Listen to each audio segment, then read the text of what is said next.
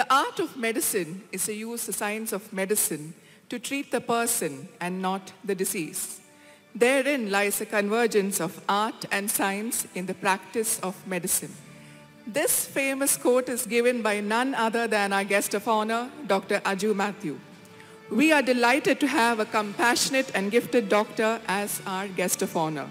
To introduce a guest of honor, I now call upon Dr. Deebu George Matthew, Professor and Head of the Department of Oral Pathology. Over to you, sir.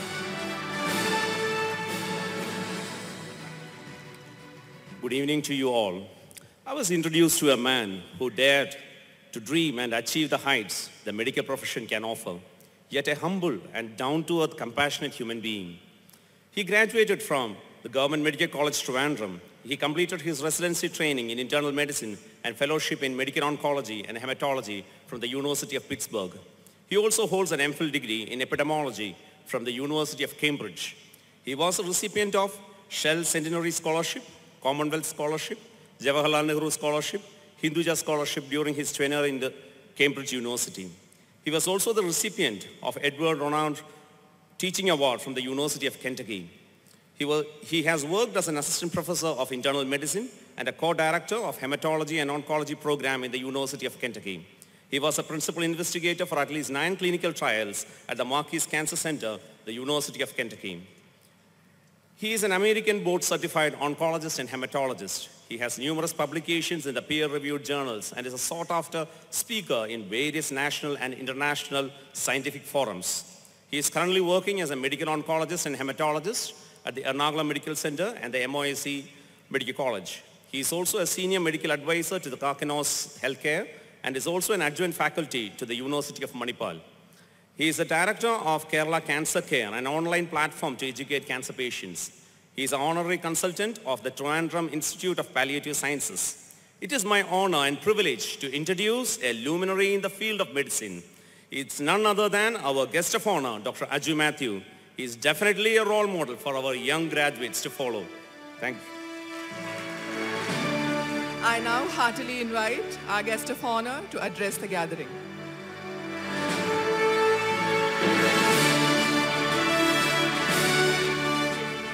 Congratulations to all of you for graduating your dental course. You're all dental surgeons, class of 2017. But more importantly, congratulate you because you cannot be replaced by a machine. AI or machine learning can never replace you. In fact, I recently did a study where I tried to plug in my patient details, about 50 patients that I see in my cancer care, into ChatGPT. And I found that 50% of the time, ChatGPT is spot on accurate. And I'm sure Honorable Justice may also agree that if some of the arguments are put into ChatGPT, some of the judgments can also be produced ChatGPT version. But you, with your hands, what you're going to do can never be replaced by AI or ML. So you have a job always as long as mankind exists, as long as there are teeth to work on. But as you can see, you're all in a chrysalis stage. You're starting your career. This is the beginning of your career. And I like to draw the beginning of a career to how we build a city. And my tip for you today is summed in one line. Rome wasn't built in a day. Roma Samrajyam, oru divasam kondu nirmichadalla. Rome wasn't built in a day. Always remind yourself that. That is the metaphor for how you're going to build your career. Now, I want to illustrate the certain thoughts that came to my mind to help you as you think about your future career. Now, I want to illustrate using some of the my personal anecdotes or stories from my own life.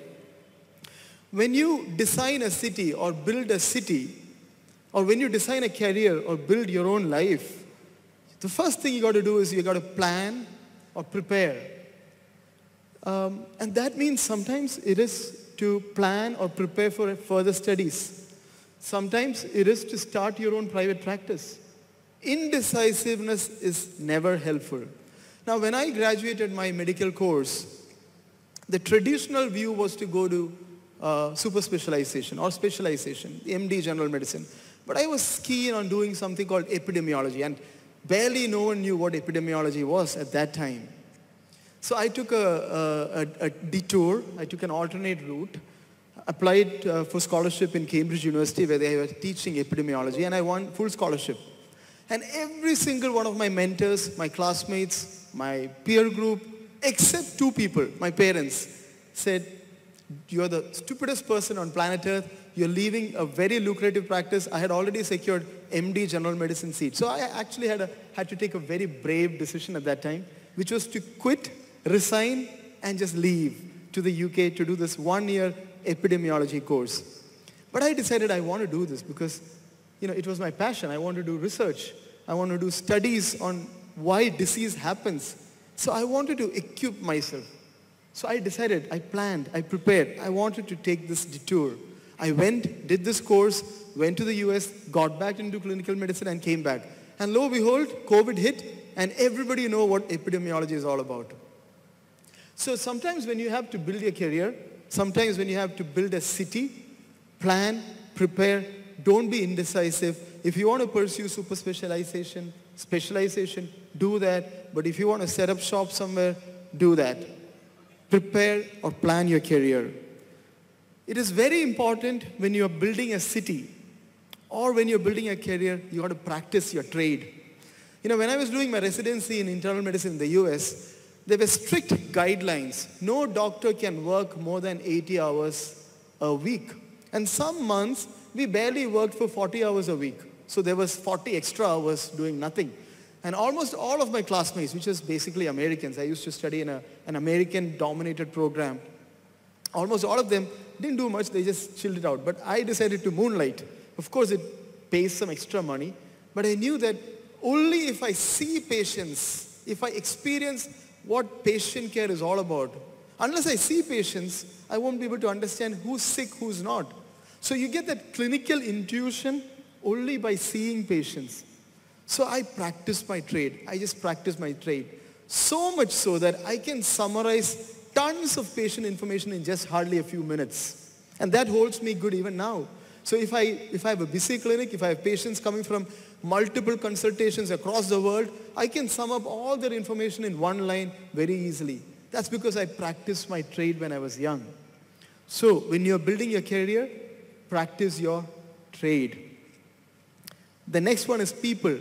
Rome wasn't built in a day. It was built by people. Your career will not be built by yourself alone. You need people by your side. You need allies. Each of you are your own allies. Your best friend, right? You need allies. You need mentors. You need people who can show you where the water is so that you can go drink. You need sponsors. You need people who can show you where the water is and give you a mug to go and gather the water. That's called sponsors.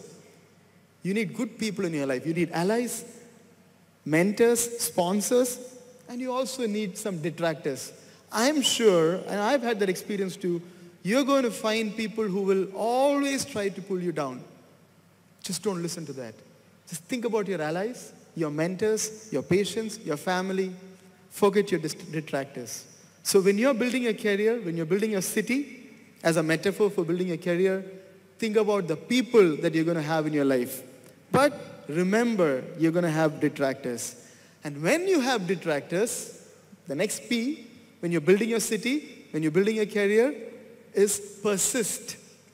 You may have detractors, or you yourself may be your greatest detractor. But remember, you got to persist. Persist in doing good. Persist in standing your ground with integrity. One of the interesting things that happened is, you will always find avenues to be less honest. It's very easy. That's the easiest road to take. But if you want to travel far in your career, if you want to really advance in your career and be in steady ground, practice integrity in your practice. Very important. So persist in doing good, persist in standing your ground with integrity, and persist in caring for others. At the end of the day, no one cares how much you know until they know how much you care. Let me repeat that again. No one cares how much you know until they know how much you care. So care about others. People, persist in doing good, persist in caring for others. And finally, ultimately, providence matters. Providence is God, or sometimes it's universe. If you're an atheist, it's probably the universe. Paulo Coelho said, sometimes when you're so committed to achieving a task, the universe conspires you to get it. But I believe in providence, God conspiring to get you where you got to be. I came from the US hoping that I would be in the government sector, build something grand here. I didn't care about the money, so I decided I'll join the Cochin Cancer Research Center.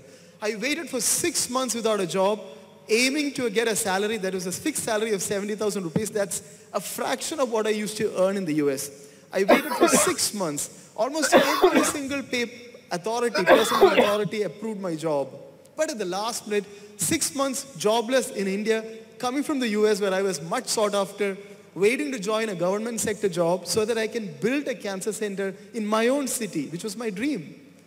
And at the last minute, somebody just said, I came from the US and somebody with American qualification cannot practice in Kerala, that it is unethical to practice in Kerala. So providence, through that act or that person, stopped me from joining the government sector. And lo and behold, looking back, that was the best decision I could have done.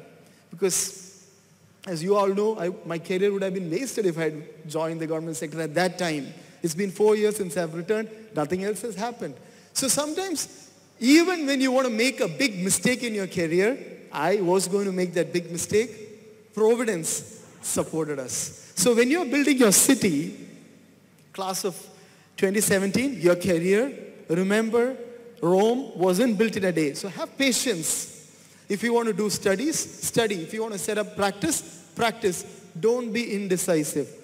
Build your career, build your city, plan, prepare, practice your trade.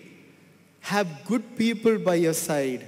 But you're going to have detractors. When that happens, persist in doing good, persist in caring for others, and finally, have the spirit of providence with you so that you can reach your destination, and that's all that matters. Now, I applaud all your parents, your relatives, your siblings, your teachers who have stood by your side as you achieve this great task of starting your course or finishing your course and starting your career. Now is the challenge. But remember, at the end of the day, all of us, your teachers are with you. Each of you are going to be your next best help, your best ally and best friend. So be together, stand in unity. Remember, Rome wasn't built in a day. Your career will not be built in a day. Be patient. Over time, you're going to achieve what you really want to achieve. Set your mind on it and work on it. Thank you.